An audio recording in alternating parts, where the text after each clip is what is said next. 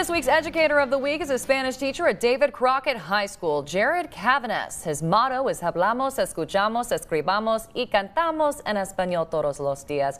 The translation is we speak, we listen, we write, we sing in Spanish every day. And Casey Marler tells us how it translates into a big success in his classroom.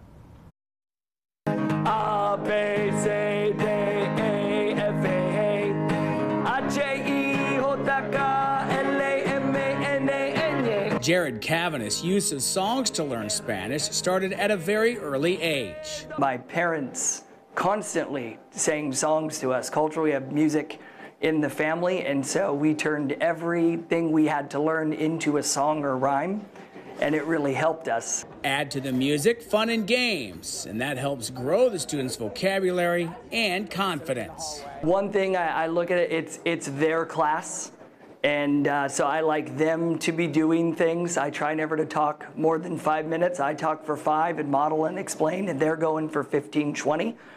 It creates a connection with students that's having an immediate impact. Profe Cav is in his second year at Crockett after moving with his family from California. He has brought his love of teaching Spanish, and it's contagious to the students. They love being in his class. They enjoy everything that goes on in there. They do a lot of singing to learn. He's very energetic. He just really brings a lot to our team. While his leaders sing his praise, his students sing songs on their way to learning Spanish. I'm confident they're going to remember it for a long time.